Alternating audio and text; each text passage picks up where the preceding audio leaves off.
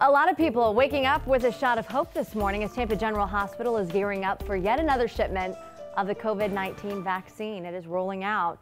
Tampa General received 20,000 doses yesterday. They're now one of few hospitals in the state with the capacity to store the Pfizer vaccine at that ultra cold temperature that's required. 10 Tampa Bay's Tweelan Wynn joining us live from her home this morning with more on the next steps. Good morning, Tweelan.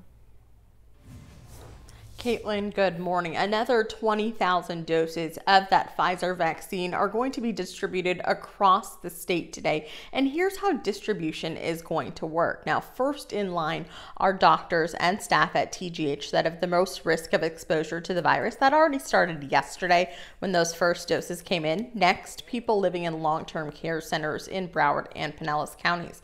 The Florida Department of Health says they're developing the roster of the facilities right now. Then the remaining doses will be distributed to partners at Advent Health, Baycare, Bayfront, and Moffitt so they can vaccinate their first round of healthcare workers. Now keep in mind, enough doses have to be reserved to give everyone their second shot about 3 weeks from now, since Pfizer's vaccine is 2 parts for the most protection from COVID-19.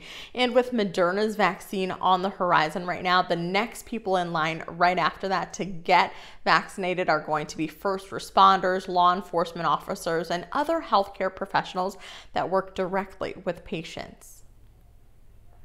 Well, now that vaccinations for COVID-19 have started for frontline workers and those in long-term care facilities, the timeline for average Americans to get that vaccine depends on who you ask. So let's take a deeper dive this morning.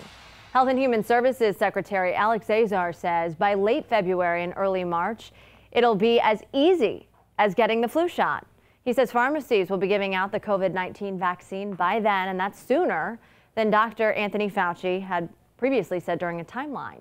Now, the nation's leading infectious disease expert says healthy people will have access to the vaccine by the end of March or the start of April.